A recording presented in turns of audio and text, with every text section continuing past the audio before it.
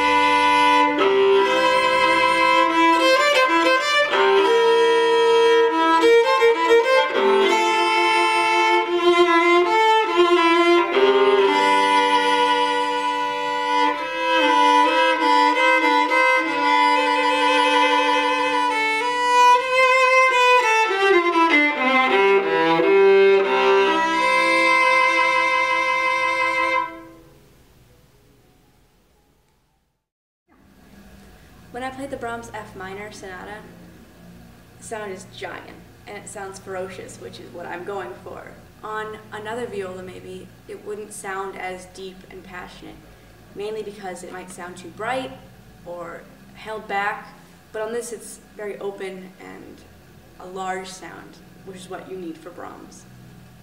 When I play the Bach Suite Hebraic, it gives this sound like it's crying, and most violas can't do that, but you really feel like it's a person, and I really connect with it, especially on the higher strings, which on other violas might sound too shrill or like the higher strings of a violin maybe, but on the specific viola for the Bach, it sounds like a human. And I believe that the viola is actually closest to a human's voice. Thank you to the Virtu Foundation for awarding me this amazing instrument. I absolutely love it.